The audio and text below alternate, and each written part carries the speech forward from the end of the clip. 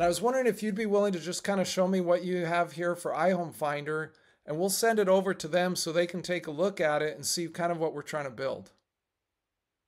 Okay, yeah. So here we have in an agency dashboard that we have created for IDX apps.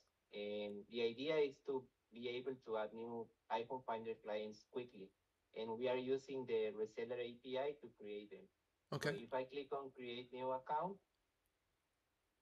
it will start getting all the data to populate the drop downs. And here we have the first part that is asking the first name, last name, phone number, email address, and the password of the account.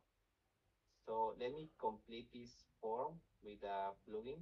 And I'm going to the next page. And here we have to select a product and also the uh, details and the select the MLS.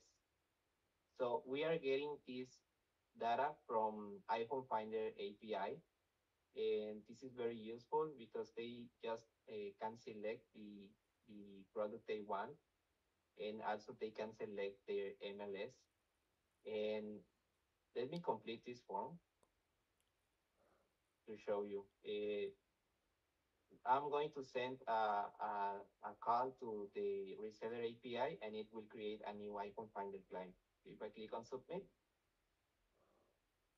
then I have an iPhone Finder account, and this is the account ID, and I can show you the the iPhone Finder control panel also. So real quickly, Carlos, what you're saying is you're logged in here as a real estate marketing agency, and as a real estate marketing agency, you just spun up a new iHomefinder client right there. Yes, yes, Okay. And exactly. and so now the next step is that here at RealtyCandy, we're going to log into our reseller account, right?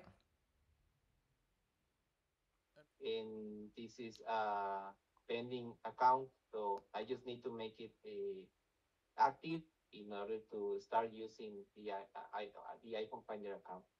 Okay. Is that what you were asking? Yep. And so can you start building their demo site and everything right now, or do they need to get their billing information and stuff set up? I can start creating the website because I have demo data, Okay. and once the website is complete or yeah, at any time I can activate the account and they need to complete the billing information and we have an account. Okay. So let me ask you another question. I think you said that it sends out an email to the client also, right? It sends an email to the email that we have here from the user, and this is asking all the necessary details in order to approve the IDX paperwork. Okay.